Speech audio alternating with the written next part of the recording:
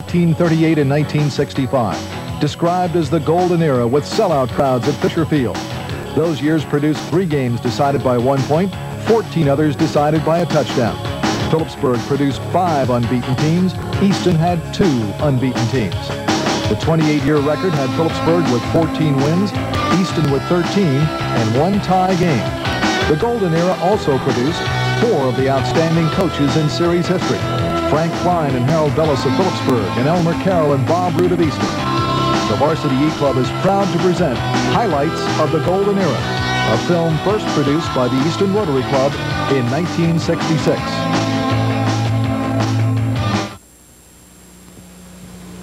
The Red Rovers were trying to make it 3 straight over the Stateliners in the 1938 game. Playing on a snow-covered frozen field, Phillipsburg was forced to punt late in the opening period. Red Rover star Bobby Root fielded the punt and began to weave his way downfield. With the Phillipsburg tackler closing in, Root lateraled the ball to Frank Urbio, who takes it the distance for a 75-yard scoring play.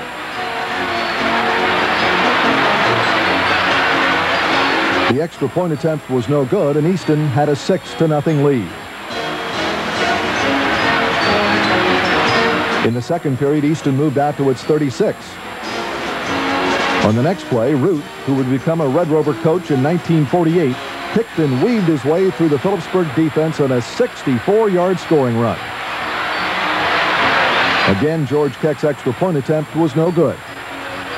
And the score remained Easton 12-0. In the second half, the Rovers were forced to punt from their end zone. The Stateliners got great field position at the 12 and tried the old Statue of Liberty, but it resulted in only 1 yard.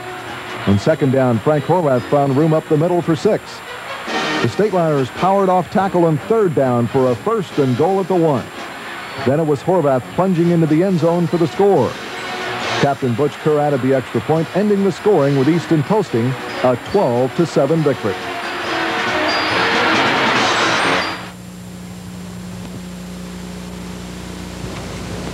Elmer Carroll's 1939 Easton team came into Fisher Field with an unbeaten season on the line.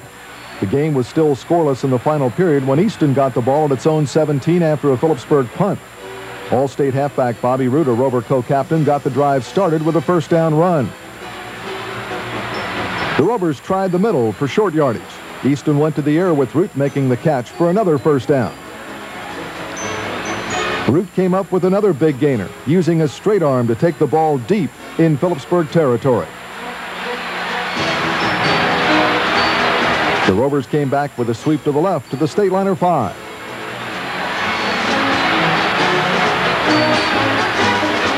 Easton then tried a power run, and the ball was on the 2. Another plunge took it to the 1. Then it was Rush Stalin going the final yard for the score with 3 minutes left. And the Easton cheerleaders celebrated. Root added the extra point. Easton had a 7-0 win and its first perfect season since 1925. Root finished the day with 153 yards. It was the 250th win in Easton High football history. The 1945 game turned into a defensive battle. Phillipsburg had won 7 straight before losing to Bethlehem. In the 4th period, the Stateliners had the ball at their own 27, and then the touchdown twins collaborated for the only score of the game. Mickey Frinzi eluded a tackler and lofted a strike to Dutch Sight. It was a 73-yard touchdown play and the only score of the game. The Stateliners winning 6-0. In 1946, Easton brought a 6-3 record into Turkey Day, while the Stateliners were 6-2. A record crowd estimated at 23,000 jammed every inch of space at Fisher Field. For the Rovers, they would be playing their last game under veteran coach Elmer Carroll. In 12 years, he had a record of 75 wins, 31 losses, and 8 ties. An interested observer in the Easton bench was team chaplain Reverend Hugh Kemper. Phillipsburg coach Frank Klein started the season with a young team, but they started fast with 3 straight wins. Duke Frinzi and Ed Rush led the ground attack, and there were a pair of left-handed quarterbacks, Dave Sheets and Don Nixon. Easton's Frank Pipperato and Phillipsburg's Ray Mantoni were at midfield for the flip of the coin. After a scoreless first period, Easton had to punt in the second. Duke Frinzi got the Stateliners offense going with a 3-yard run. Then it was Dave Sheets firing a perfect jump pass for a 6-yard pickup. Frenzy broke off a nice gain to the 24, but a penalty put the Stateliners back in the Easton 38. Then it was Sheets lofting a pass to Pete Swagger, and he lateraled to Frenzy to complete the 38-yard scoring play.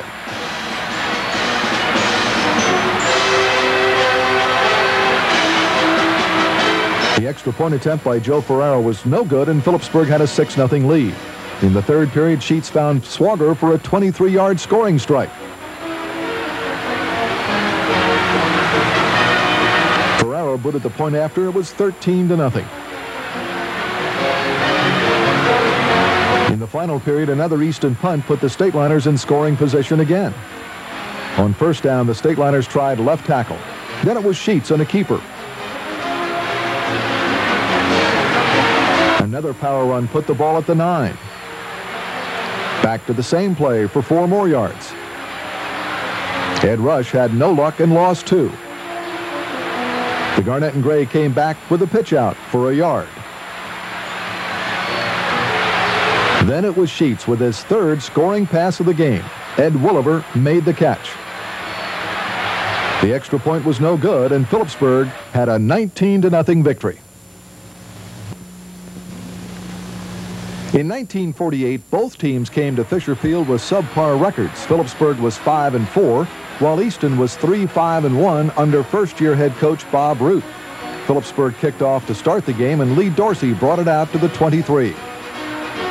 The Rover offense opened with Dorsey getting a yard at tackle. On second down, a jump pass for Larry Kick was incomplete. Halfback Johnny Keys managed only 2 yards on third down. The Rovers were forced to punt, but the Stateliners' Austin O'Hara blocked the kick to set the Stateliners up at the Rover 15. Russ Dilts got the offense moving with 5 quick yards.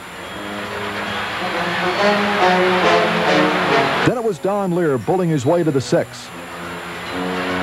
On third down, Lear made it to the 5 for a 1st and goal.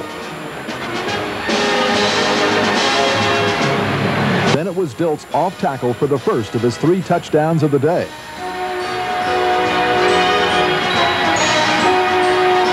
Frank Stone added the point after, and it was 7-0 Phillipsburg. Easton tried 3 plays after the kickoff and was forced to punt again. There was a bad snap from center, and Jarrell scrambled and finally threw an incomplete pass. Phillipsburg was at the Rover 35, and Homer McRoberts cranked up a 22-yard strike to Joe Zombathi.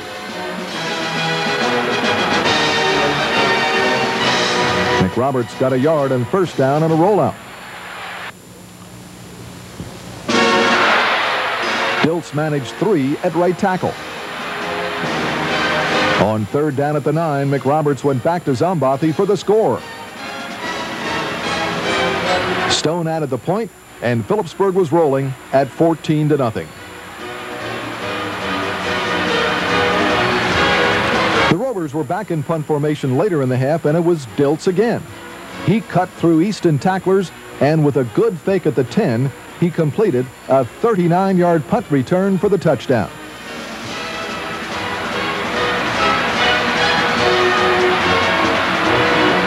The extra point try failed, and Phillipsburg had the lead at 20-0.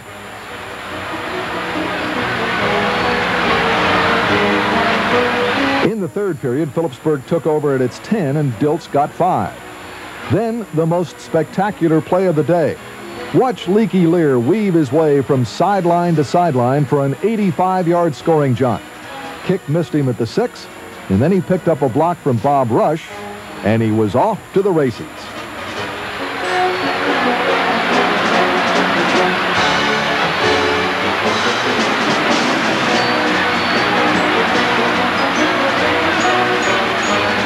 The extra point was no good, and the Garnet and Gray lead was 26-0. Another Easton punt, and another touchdown return by Russ Dilts. He gets a key block from Joe Smulik at the 20, and his 39-yard return is his 3rd touchdown of the game.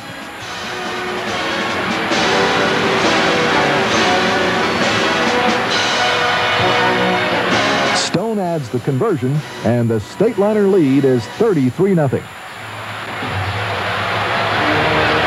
In the final period, McRoberts fires his second scoring pass of the game, 4 yards to Bob Waffles Rush.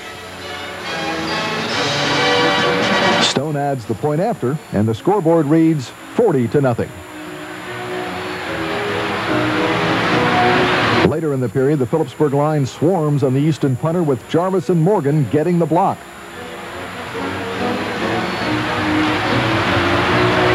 On first down from the 20, Fran Nahila dives for 4 yards. On the next play, Dave Oswald turns the left side for 9 and a first and goal at the 7.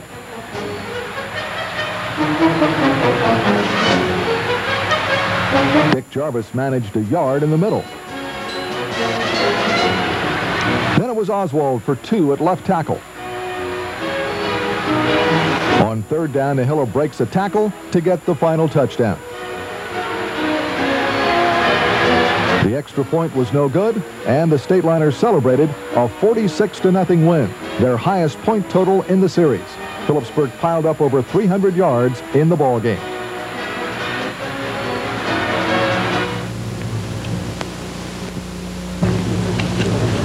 Phillipsburg came to Fisher Field in 1949 with a perfect 8-0 record and a 10-game win streak. The Rovers, with a 7-2 mark, punted in the first period. On first down, Russ Dilts picked up 5 yards.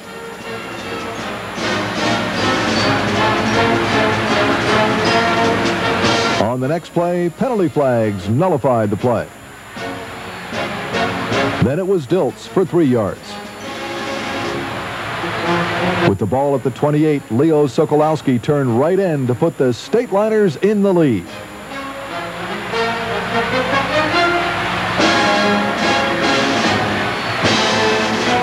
Bob Eisenhower's extra point attempt was no good. Phillipsburg had the lead at 6-0. With Easton in possession, the ball popped loose, and the Stateliners recovered at their own 27. Dilts took a pitch out and swept the right side for 22 yards and a first down.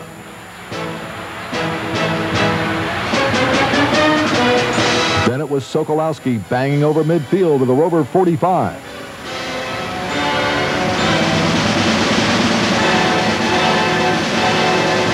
It was back to Sokolowski for 2 more yards. Dilts got the call on third down and ran it to the 35. On first down, fullback Dick Jarvis hit right tackle for 2 more.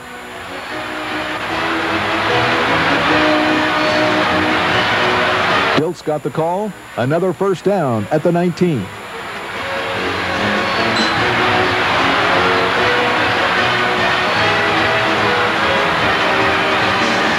Jarvis took a pitch out to the right for 8 more yards. Sokolowski then bowled his way over right tackle for a first down at the 3. Quarterback Gene Harrison fumbled and recovered at the 5, but Easton was offsides in the play. Then it was Dilts hitting pay dirt.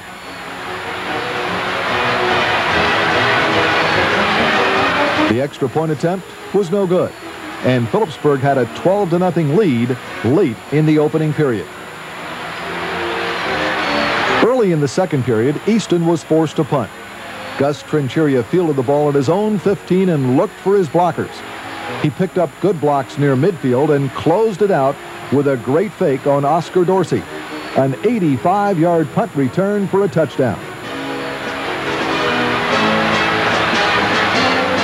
Bob Eisenhower added the point, and the Garnet and Gray led 19-0. In the third period, Easton punted again. This time it was Dilts with a good return to the Stateliner 41. On first down, Dilts used his shifty running style to weave his way through a host of tacklers on a 59-yard scoring run. He closed out his career with 140 points.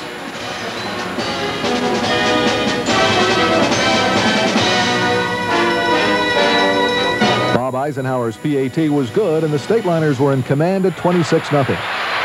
Later in the third period, another Easton punt. Dilts brings it back to the Easton 46.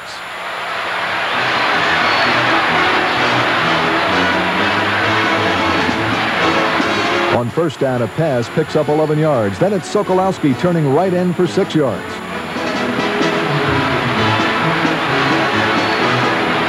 Diltz gets outside for 13 more.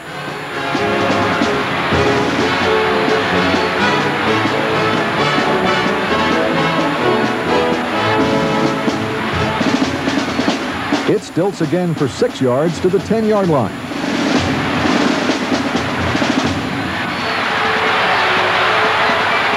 On second down, Sokolowski takes it to the 3 for a 1st and goal.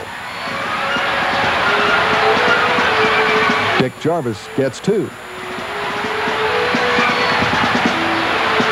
And Gene Harrison tops it off with a sneak for the score. The extra point is good, and the Stateliners lead 33-0. The Rovers offense came alive late in the final period. Oscar Dorsey returned a Stateliner punt to the 22.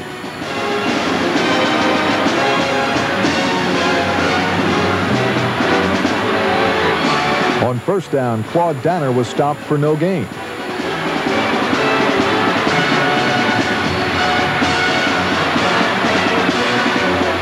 Dick Snyder tried a jump pass, incomplete.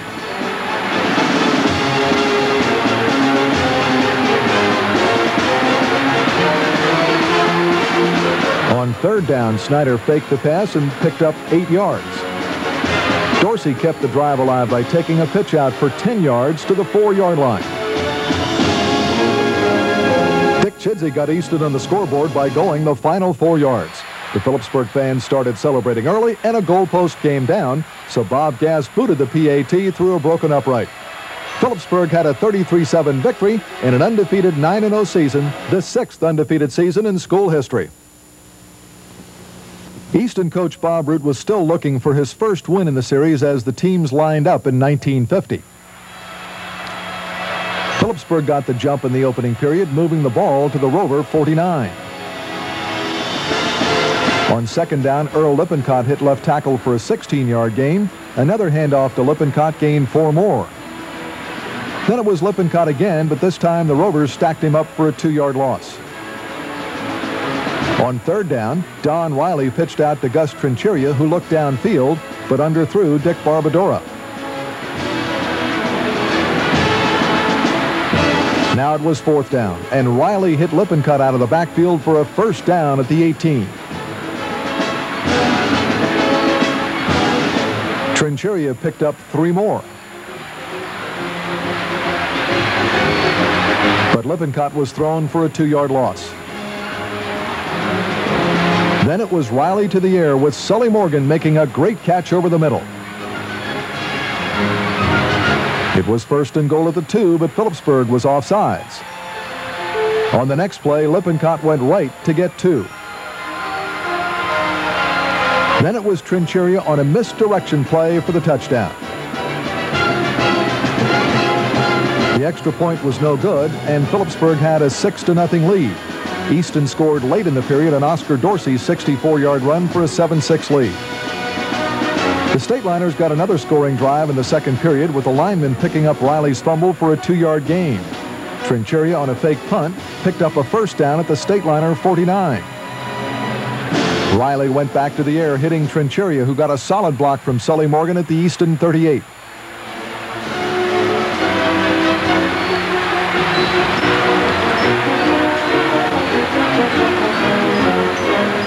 On first down, Lippincott rambled 14 yards for another first down.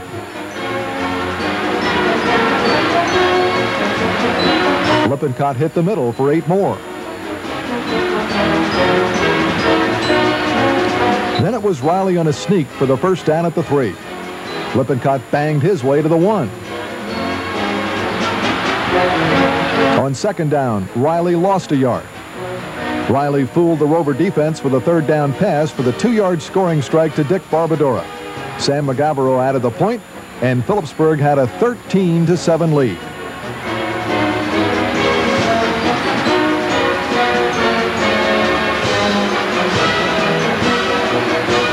In the third period, a Phillipsburg fumble was recovered by the Rovers.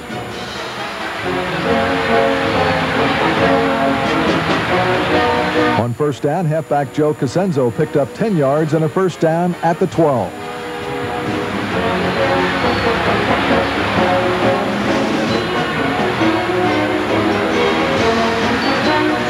Cosenzo got the call again and made it to the 1.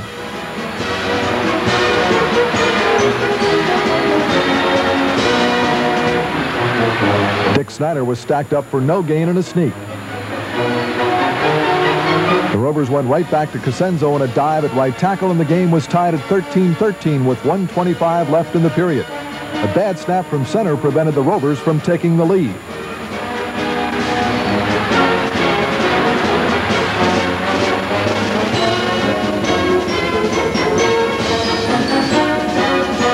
Following the kickoff, Phillipsburg was on its own 29. Riley went back to pass, but Bob Sutton read it all the way, and the Rover defender stepped in front and took it 37 yards for the winning touchdown.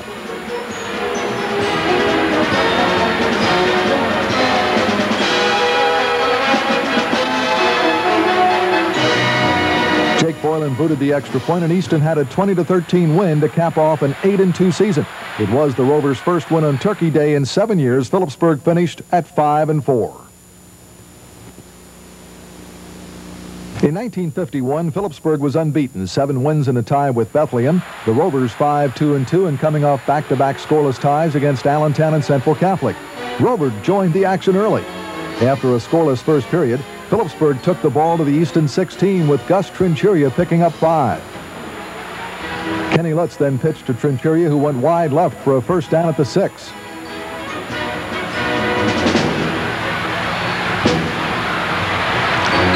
Trincheria got the call again, but lost a yard.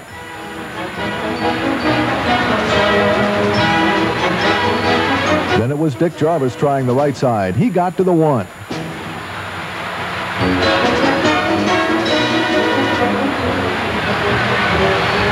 On third down, Jim Dalrymple scored. Steve Emery's extra point attempt was no good, and the Stateliners had a 6-0 lead. The Rovers took the second half kickoff and had good field position at their own 38-yard line.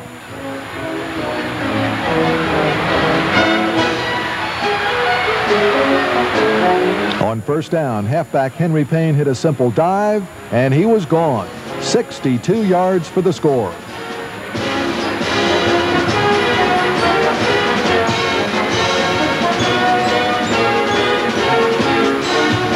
Dick Hanlon booted the extra point, and the underdog Red Rovers had a 7-6 lead just 45 seconds into the second half. Early in the final period, Easton had the ball on its own 44. Roland DeLuca hit the left side for 14 big yards. DeLuca came right back to the left side for 6 more.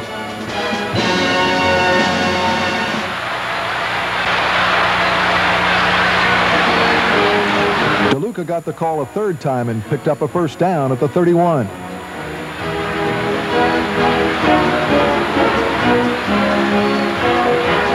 Phil Bertolino took the next handoff, dodged several Stateliner defenders, and he romped 31 yards for a score.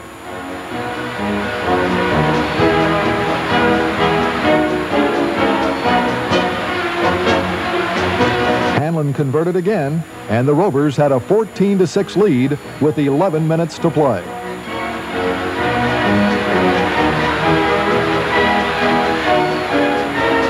The score fired up the Stateliners, who returned the kickoff to the 33.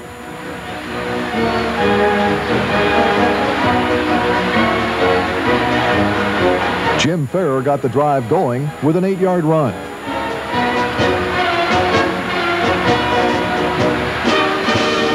Ferrer got the call again, but Easton was offsides, and Phillipsburg had a first down at the 46. Kenny Lutz went to the air, but it was incomplete.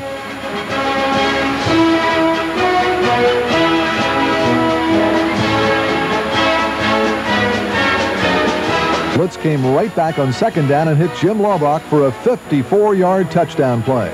And Phillipsburg trailed by 2.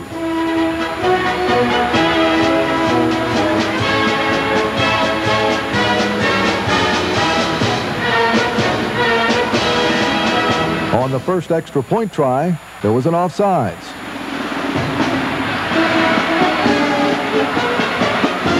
Steve Emery made good on the second kick, and it was a 14-13 game in favor of Easton.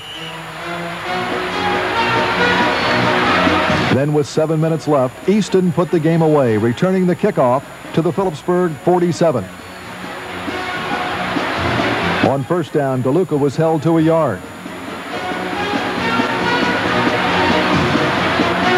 Then Henry Payne found a hole in the corner and scampered 18 yards for another first down.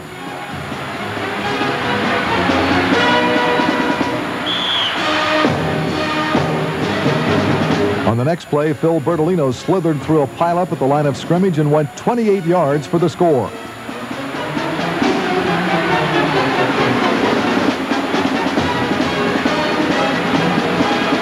Hanlon kicked his third extra point, and the Rovers were up by 8, 21-13. Easton got the ball back and drove to the Phillipsburg 1. DeLuca got into the end zone, but a Rover penalty put the ball back at the 6.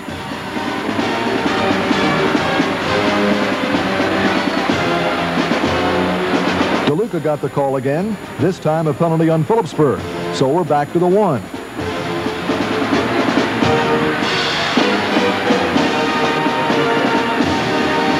DeLuca finally made it official, and the Rovers had one of the big upsets in series history. Hanlon's conversion made it a 28-13 final. The game marked the end of Coach Frank Klein's Phillipsburg career. In 12 years, his teams won 84, lost 20, and tied 9. With 3 teams posting unbeaten records.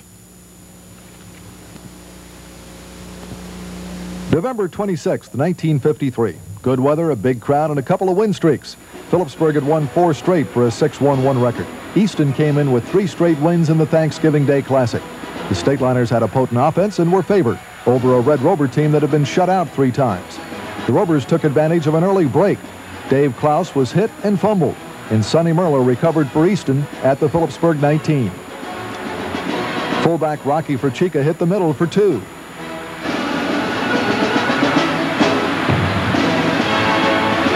John Bullett's pass for Hartman was incomplete. On third down, Merlo took a pitch right, but wound up with a 4-yard loss. It was 4th down at the 21, and Bullett found Merlo with a scoring strike, and the Rovers had the lead in the first period. Frank LaValva added the point after, and it was 7-0. Phillipsburg came right back in the third period as George Snyder carried to the 26. Snyder got the call again and hit for 5 yards and a first down. Then Dick Fritz was stacked up for no gain. Dave Klaus found an opening and appeared to be off for the end zone, but a Rover caught him from behind at the Easton 31.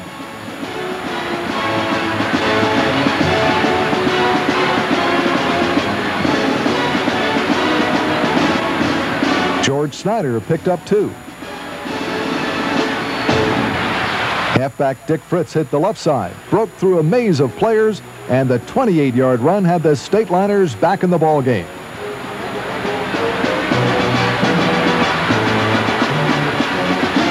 Frank Bayless added the point, and it was a tie game at 7-7 with 9 minutes left in the third period. 3 minutes later, Phillipsburg was at the Easton 30. Charlie Harrison set up a screen pass, but Rover defender Eston Morgan picked it off in the run and went 70 yards for the clincher.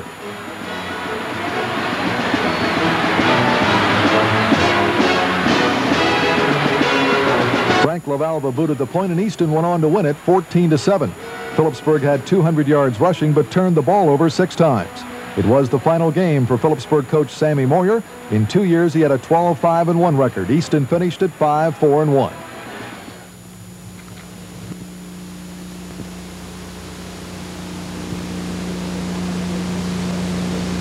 Easton made it 5 straight wins in 1954, pulling off a 7-6 upset as Coach Harold Bellis was going for a perfect season in his first year as Stateliner coach.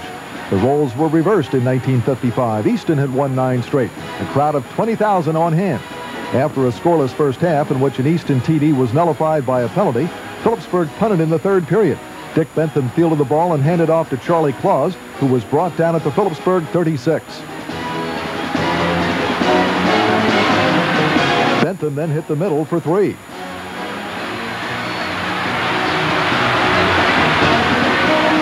Bentham found a hole in the dive play, and it was first down at the 23.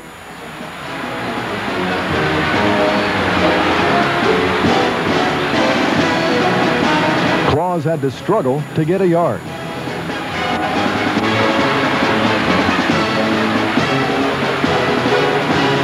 Fullback Pete Americus hit the trap up the middle, and he was gone for 22 yards and a score.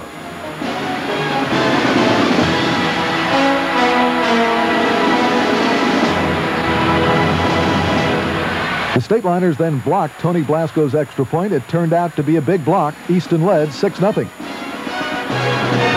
In the fourth period, Easton fumbled, and the Stateliners' Gene Cowell recovered at the 34. Danny Charles took a pitch for a couple of yards.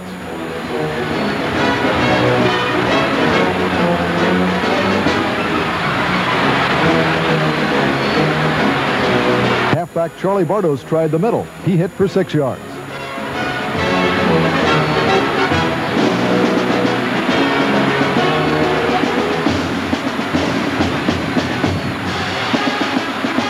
Then it was Charlie Bartholomew's turn. 5 yards and a first down.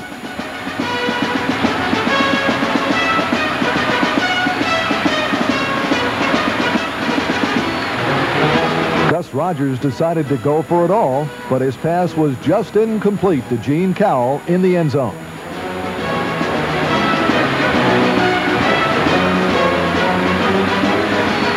Bill Updike got the call on second down. He picked up 3 yards.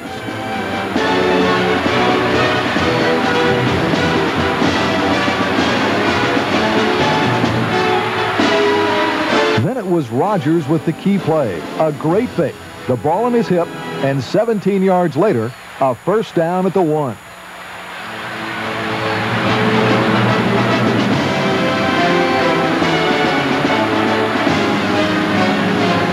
Updike put it in the end zone, and the game was tied at 6.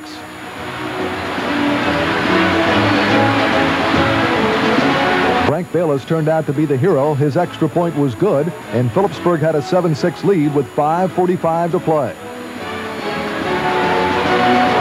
Now it was up to the Garnett and Gray defense. On the kickoff, Americus bobbled it and was knocked down at the Rover 15.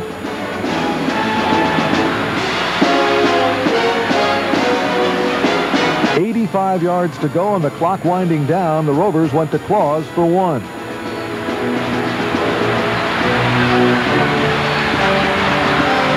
Americus found that opening in the middle again for an 8-yard gain, a yard shy of a first down.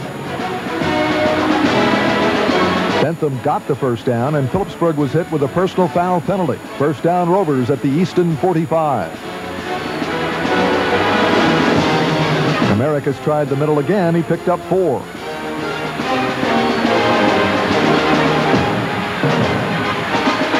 Bobby Conders went to the air, and Claus made a juggling act of a catch for a first down at the Phillipsburg 32.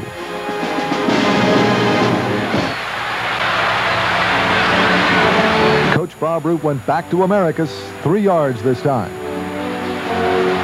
Then Billy Houston hit right tackle for 4. Conders pulled in the Stateliner lineman and lobbed the screen to Americus for a first down at the 13 as the clock wound down under 2 minutes.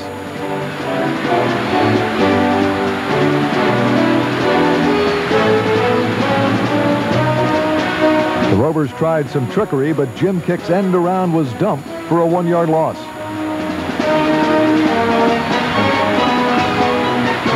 It was back to old reliable Pete Americus. He was stopped after a 2-yard pickup.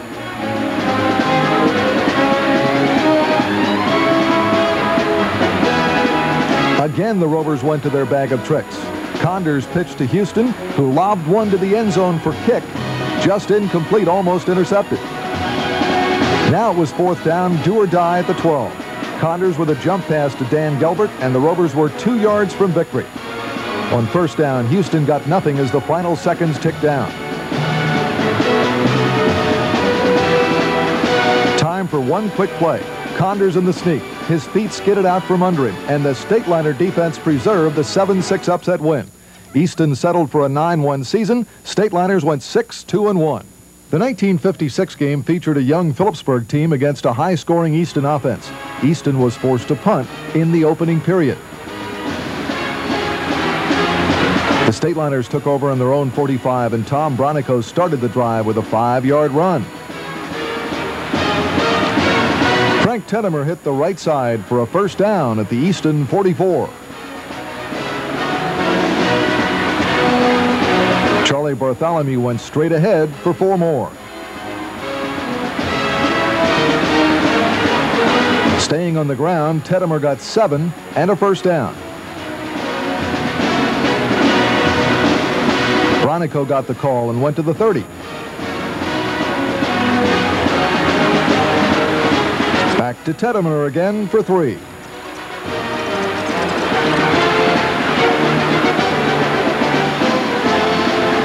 On third down, Bronico hit the right side for a first down at the 21.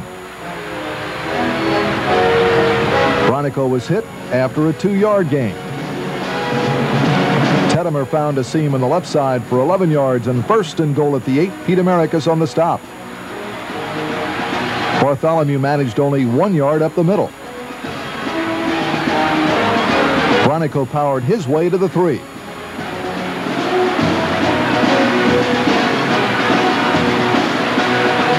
On third down, Bartholomew was stopped at the 2. Hal Bellis then called on his bruising fullback, and Bronico responded on fourth down with a touchdown. He had 93 yards for the day. A bad snap ruined the point after, and Phillipsburg had a 6-0 lead. The crowd of 17,000 plus enjoyed the bands at halftime. In the third period, Phillipsburg drove to the 6, and Dom Viscomi tried to sneak it in. Tedemer hit the left side but lost the ball, and the Rovers' Dan Gelbert came up with the fumble recovery.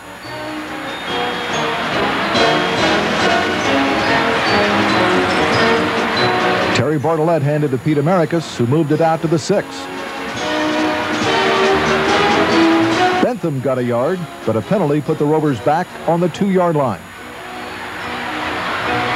Bartlett tried to get some daylight, but fumbled the ball, and Woody Houck recovered for a Phillipsburg touchdown. This time the Rovers blocked the extra point, and Phillipsburg led 12-0.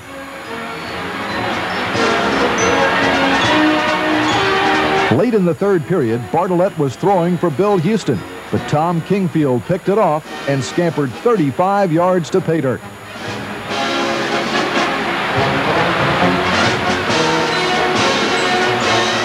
Again, the extra point failed.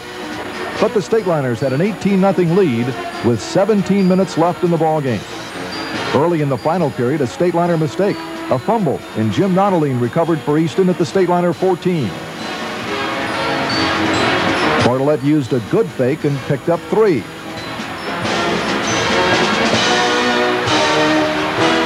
Bentham got 3 more in the patented Rover dive play.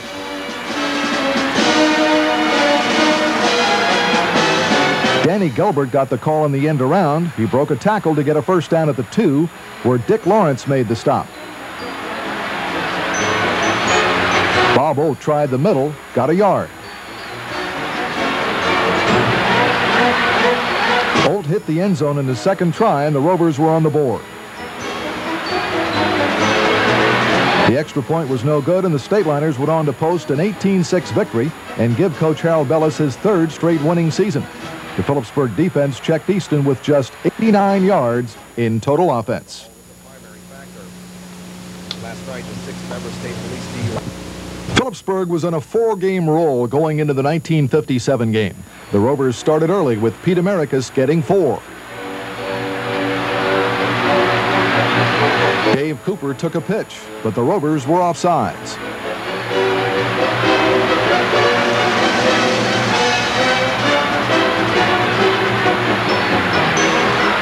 On 3rd and 11, Terry Bartlett lobbed a perfect strike to Bill Houston, who had gotten behind Dick Lawrence for a 73-yard touchdown play.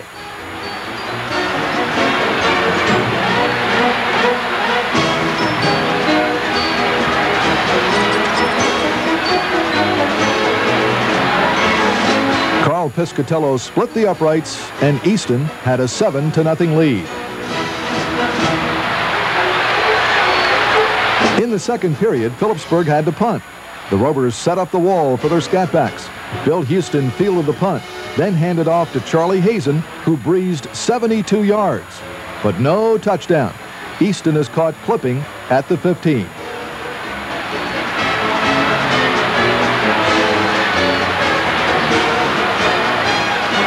It's first down at the 30. Bartlett back to pass. He hits Harry Stagnito, who drags a tackler into the end zone.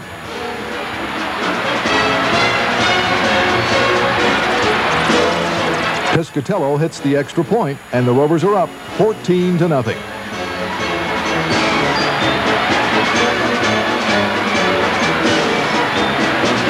Then the only bright spot for Phillipsburg. Pete Americus is trying a sweep for the Rovers. After getting hit twice by Jack Sabo and Jesse Kiefer, he fumbles. And All-Stater Bob Stem scoops up the ball. The convoy forms 75 yards for the touchdown.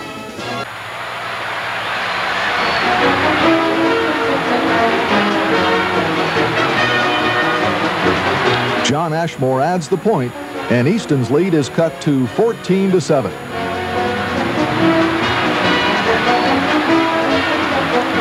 In the final period, Easton recovers a fumble at the Phillipsburg 11.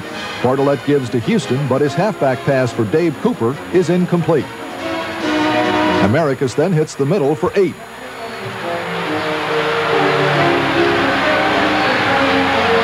Bartlett manages to wedge them out for a yard.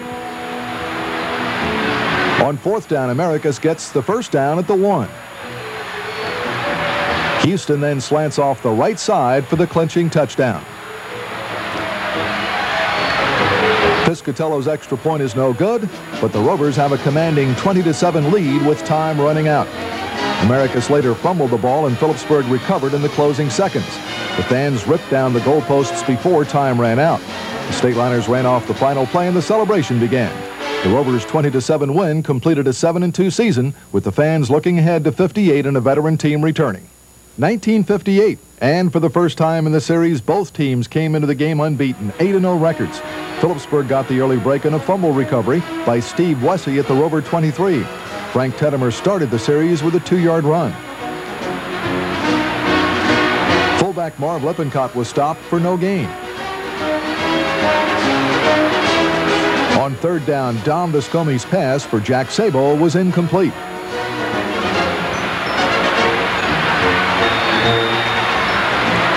On fourth down, Viscomi went right back to Sabo, who made a juggling catch for a first down at the 11.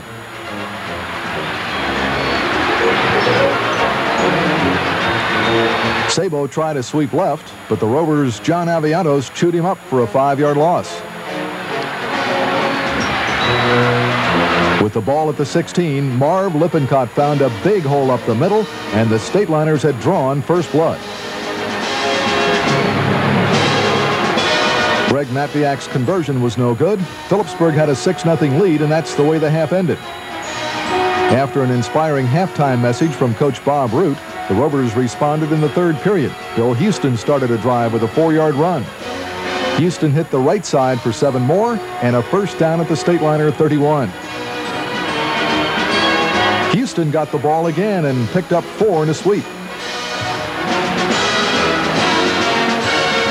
Charlie Weaver tried the left side, but no gain.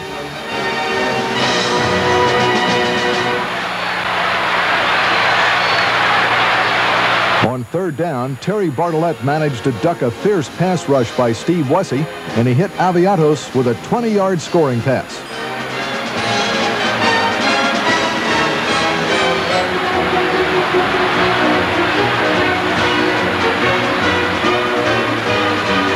Carl Piscatello's extra point try was no good, and the game was tied at 6 with 4:23 left in the period.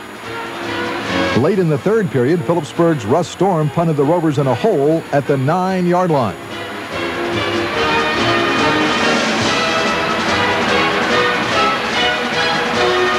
Bartlett got some breathing room by sneaking for 5 yards. Houston hit the right side for a first down at the 20. Weaver hit left tackle for 4 more.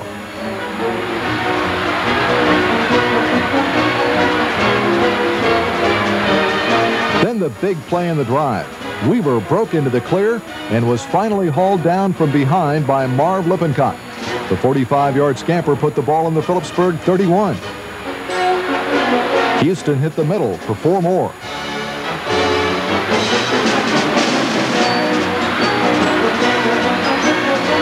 Houston took advantage of a good block at the line of scrimmage to pick up 5 to the 22. On third down, Bartlett fooled the Stateliner defense, going to the air for an apparent touchdown to John Aviatos, but Easton was offsides on the play. Now it's 3rd and 6 at the 27. Weaver gets the call and the first down. Bartlett went right back to Aviatos over the middle for 9 yards.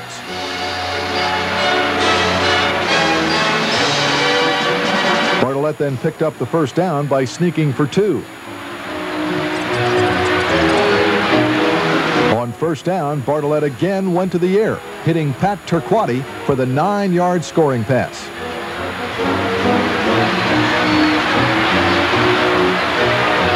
Carl Piscatello booted the extra point, and the unbeaten Rovers had a 13-6 lead with 9 minutes to play.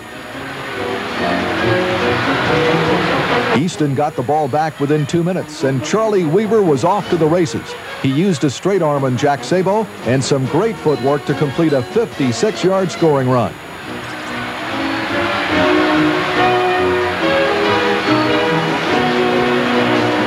Piscatello's extra point was no good, but Easton had a commanding 19-6 lead late in the final period. With under 2 minutes on the clock, the Rovers added a final TD as Weaver blasted off right tackle and dodged the Stateliners' Marv Lippincott at the 15 for a 28-yard touchdown run. He had 175 yards in the day. Easton had a 26-6 win and an undefeated season. For Coach Bob Root, he became the first individual to play on and coach an undefeated and untied team. Easton continued its winning ways in 1959, losing only to Baltimore Poly. In the second period, Easton started a drive at the Stateliner 35 with Charlie Weaver losing a yard. Pee Wee Pratt got 2 yards back.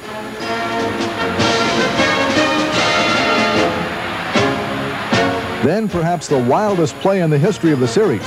Quarterback Tom Bender handed off to Pratt, who passed to Weaver. The scatback worked his way to the 25, where he was hit by Jack Emery. The ball got loose at the 17, and everyone was in pursuit as it bounced crazily into the end zone. Russ Storm and Emery of Phillipsburg and Ray Rissmiller and Ernie Junta of Easton zeroed in on the slithery pigskin. When they unpiled, it was Junta coming up with it for an Easton touchdown. Carl Piscatello added the point, and the Rovers had a 7-0 lead early in the second period. Late in the period, Phillipsburg moved to the Rover 14. A first down pass from Herb Bagley to Russ Storm was incomplete. Bob Havlicek tried the right side, but managed only 2 yards. Then another play for the history books. As Bagley faded to pass, he was hit by Joe Criazzo. The ball popped into the air, and Joe Mickley took it in stride for an 82-yard interception return and touchdown.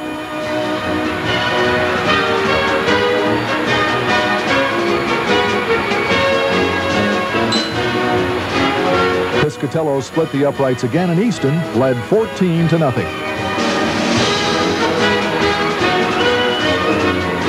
The Easton defense set up the final score in the fourth period. Russ Storm of Phillipsburg had to punt, but Bob Farber charged in and blocked it. Easton got the ball at the 11.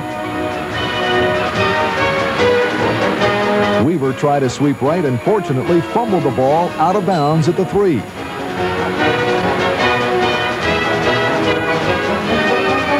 Weaver hit right tackle again for 2.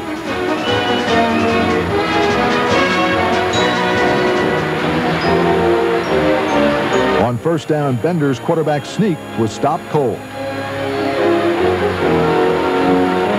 Bender tried again and hit the end zone. The goalpost had been torn down, so Piscatello went to the other end of the field to kick the point and give Easton a 21-0 victory. Charlie Weaver finished his Rover career with 22 touchdowns.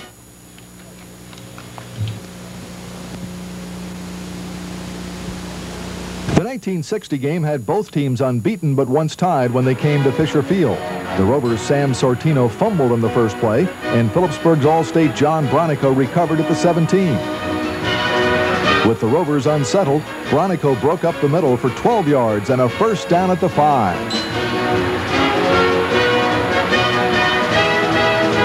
Bronico got the call again, and he bowled his way to the 2.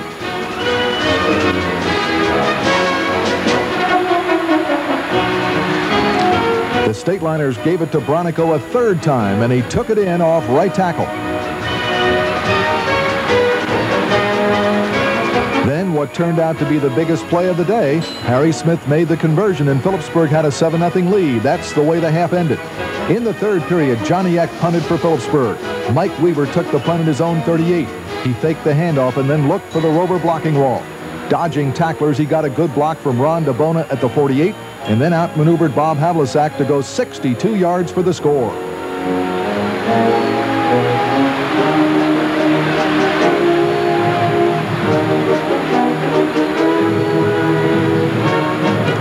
Sam Sortino tried to tie it up, but a bad snap from center ruined that, and the Stateliners held on to their 7-6 advantage.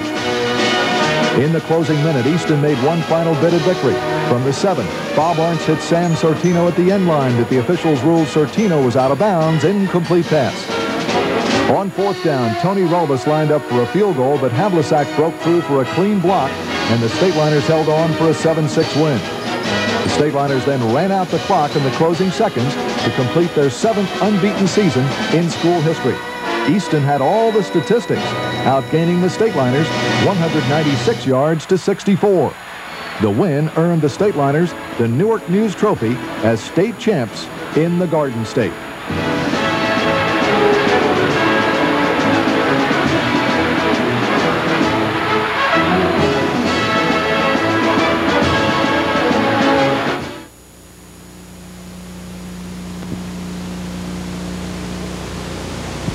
The 1961 game was rated a toss-up as both teams had 2 losses coming in. Phillipsburg got the big break late in the final period as a punt by Easton's Jim Miller was high and short. Starting from the Easton 30, fullback Bill Hughes picked up 5. Dave Dalrymple tried the right side for 4 yards.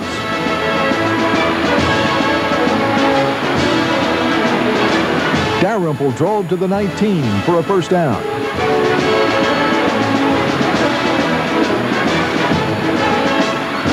Hughes got the call on first down, but managed only a yard.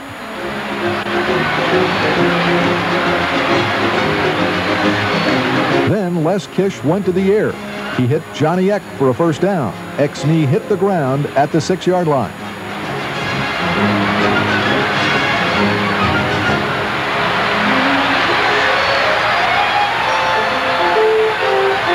Kish then fooled the Rovers defense, faking the run to Art Weppel and hitting Herb Stecker, who was wide open in the end zone. Stecker earned the series' first MVP award.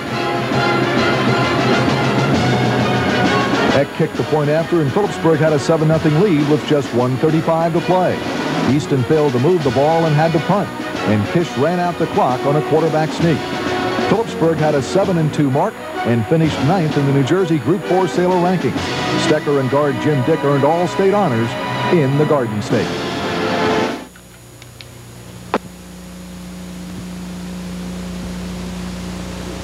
In 1962, Easton brought a 4-game win streak to Fisher Field while the Stateliners were struggling through a 2-3-3 year. In the second period, the Rovers' Mike Barnhart fumbled, and Tom Patty recovered for the Garnet and Gray at the Easton 28. Patty got the drive going in the muddy field with a 4-yard run.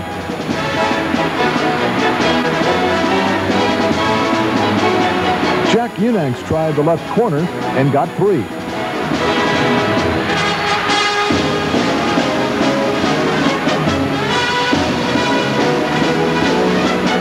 Patty came up a yard short of the first down. On fourth down, quarterback Greg Seifert rolled left and got the first down at the 16. Wally Benak broke up the middle for 5 yards.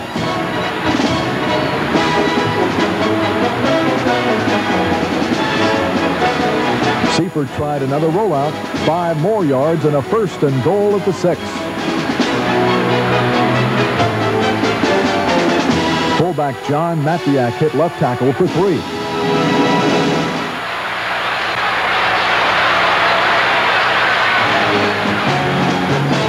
Seifert rolled left again, but this time the Rovers' Fred Vinson stacked him up.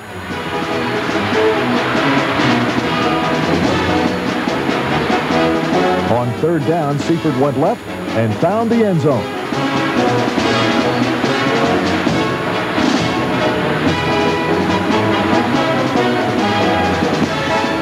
Sal Patty booted the extra point, and Phillipsburg had a 7-0 lead, and the defense made it stand up at the half. In the third period, the Rovers were pinned back at their own 3. Quarterback Fred Vinson got a little room to the 6. Jim Patterson tried the left corner, but was closed down by 4 defenders.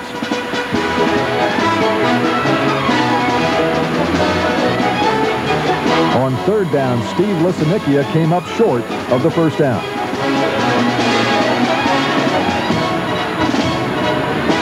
Carl Bell was back to punt, but a low snap got away from him, and the Stateliners' Jim Morris and Sal Patty wrapped him up for a safety.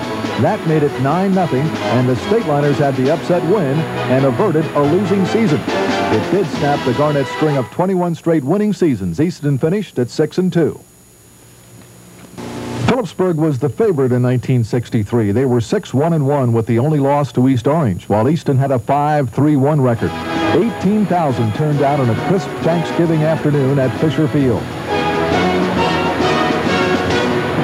Easton kicked off, and the defense held, forcing the Stateliners to give up the ball. The Rovers started at their own 13, and Chuck Amato fumbled the ball, with Wally Benak recovering for the Stateliners. On first down, Greg Seifert's pass for Art Armbruster was incomplete.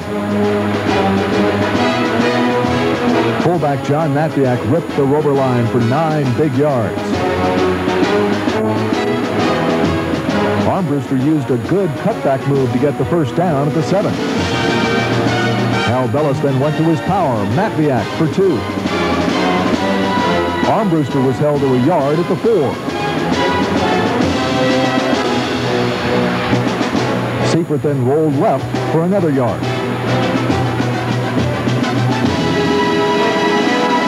On fourth down, Seifert pitched to Benak, who passed to a wide-open Don Corbobo for the 3-yard touchdown pass.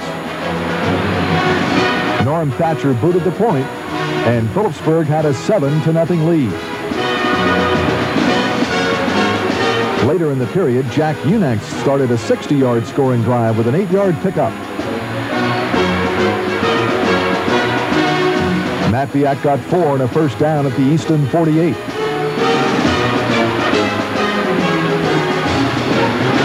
Unax picked up 4 blockers and rolled off 14 yards in a sweep.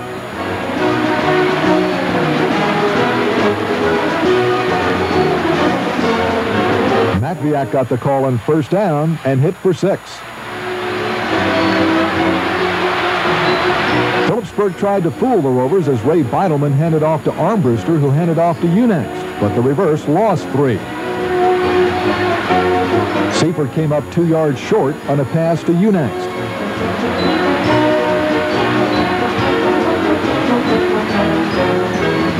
On fourth down, Seifert hit Sonny Wilson on a screen, and the Stateliner back got a first down at the 18.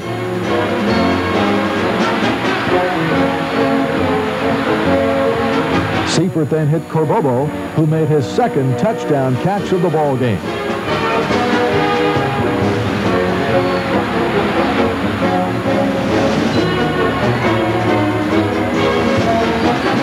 Thatcher's conversion was no good, and the Stateliners had a 13-0 lead at the end of the first half.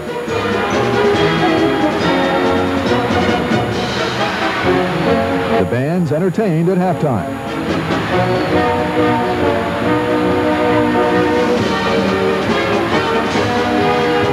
In the third period, Easton mounted its only drive of the day. Dave Diallo got 2 yards to the Rover 44. Scott Rittenauer lost the snap, but recovered his own bobble. Joe Glory came in at quarterback and rolled left, looking downfield. He finally spotted big Carl Bell, who made a fine over-the-shoulder catch for a 58-yard touchdown play. Walt Palmer's extra point try was no good, and Phillipsburg held on to a 13-6 lead. Late in the third period, Easton's John Robinson fumbled, and Jim Morris recovered for Phillipsburg. 3 running plays moved the ball to the Easton 42. Armbruster took a pitch out, cut back, broke some tackles, and slipped between 2 defenders. His 42-yard TD run turned the game in favor of the Stateliners. Thatcher added the point after, and Phillipsburg had momentum and a 19-6 lead. Easton had the ball on the Stateliner 47 early in the final period. As Joe Glory was trying to pass, he was hit by Morris, and Jim Farr recovered for Phillipsburg. Easton was offsides on the next play.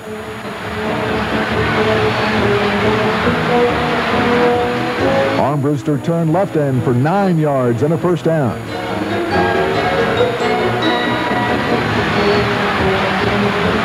Matviak hit the middle for 5 more.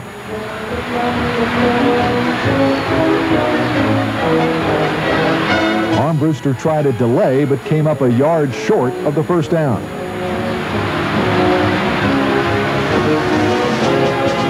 Armbruster got the yard on the next play. Matviak powered his way up the middle to the 18, and Easton was hit with a face mask penalty, which put the Stateliners at the 9 with a first down. Seifert rolled left to the 4 behind a good block from Sonny Wilson.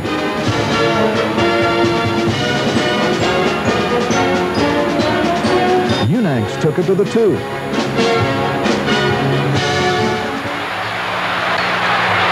And Sonny Wilson finished off the 48-yard drive.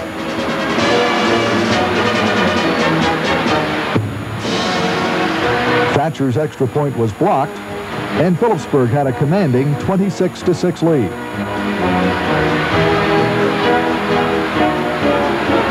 On the kickoff, Chuck Amato returned the ball for the Rovers.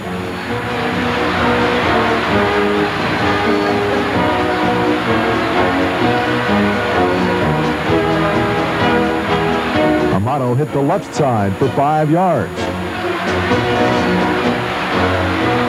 Amato went right and added 2 more.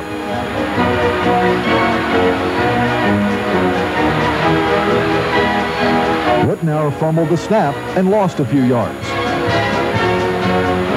At this point, headlinesman Lloyd Sterner collapsed in the field, dead of a heart attack. John McIntyre was summoned from the stands as a fill-in official for the rest of the game. When play resumed, Bell punted to the Stateliners.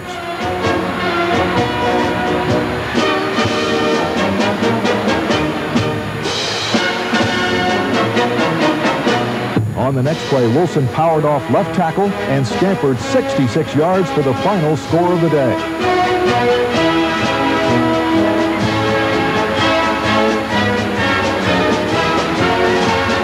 Thatcher added the extra point to make it a 33-6 final. Armbruster was named the game's most valuable player. Phillipsburg piled up 263 yards rushing compared to 95 for Easton. It was the Stateliners' 4th straight win over Easton. The Stateliners added the Big 5 title and were ranked 8th in the Sailor rankings in New Jersey. It was wet and muddy in 1964, perfect conditions for a defensive battle. Phillipsburg was going for an unbeaten season, while the Rovers were up and down at 5-4. The teams were scoreless through the first 23 minutes of the game. The Rovers were forced to punt with 40 seconds showing on the clock.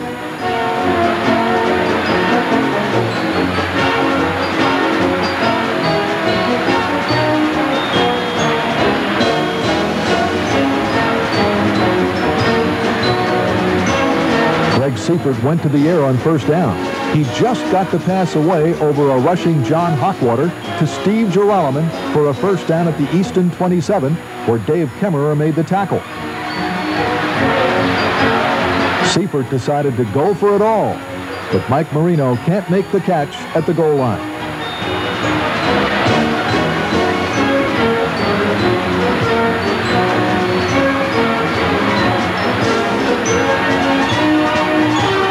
Seifert fades again. He's looking for Girolamo. It's almost picked off by Frank Friedel.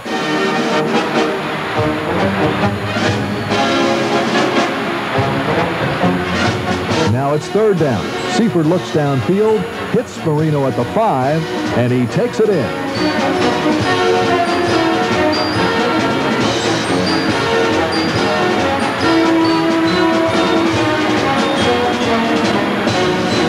Sonny Wilson adds the extra point, and the Stateliners beat the clock by 10 seconds for a 7-0 lead. The second half was scoreless as the Rover offense failed to mount a threat, posting only 56 yards total offense. It was the second unbeaten season for Coach Harold Bellis. Defensive end Scott Kersey was named most valuable player of the game as Phillipsburg ran its win streak to 5 on Thanksgiving Day with the 7-0 victory. The Rovers came into the 1965 game hoping to win one for Coach Bob Root, who had announced in October that he was retiring after 18 seasons. It also marked the first time that both coaches had sons playing in the game, Gary Root and Jim Bellis. Both teams were suffering through subpar seasons. Easton saddled with a 4-game losing streak. Both offenses stalled on their first possessions, and the Rovers' Robbie Miller punted to the Stateliners.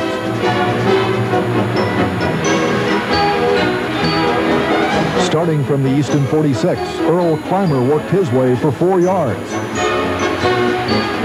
Skip Hall got a good lead block from Earl Clymer and ran for a first down to the 33. The call went back to Clymer, and with a good cutback, he picked up 30 yards before being hauled down at the 3-yard line.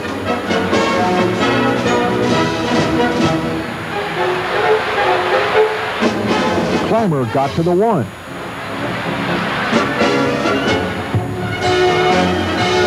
Then it was Steve Trimper going in for the touchdown.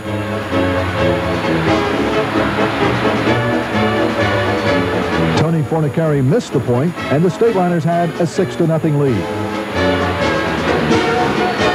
In the second period, Easton's Dale Fritz made a solid play, intercepting a lateral by Clymer. That set the Rovers up at their own 42. John Capilano tried to sweep left, but was stopped after a 1-yard gain.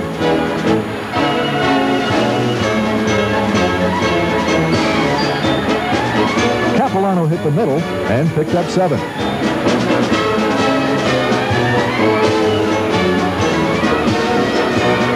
Frank Friedel managed only a yard on third down.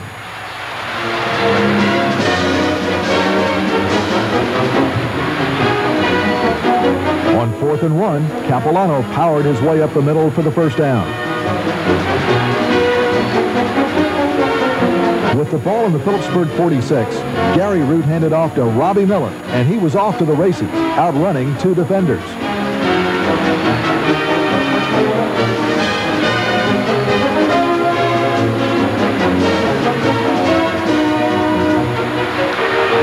Capilano added the point to cap the 58-yard drive and give Easton a 7-6 lead. 5:40 remained in the half. The Rovers kicked off to open the third period.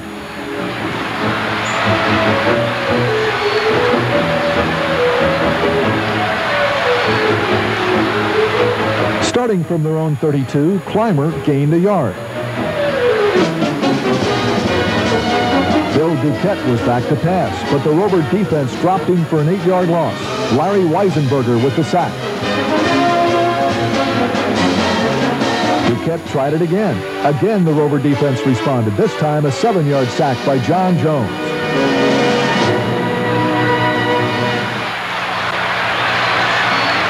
On 4th down, a bad snap from center, and Jim Farmer tried to run it out.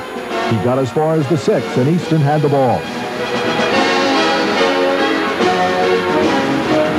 On the next play, Capilano bolted into the end zone for the clincher. The Rovers had a 13-6 win to finish a 4-6 season.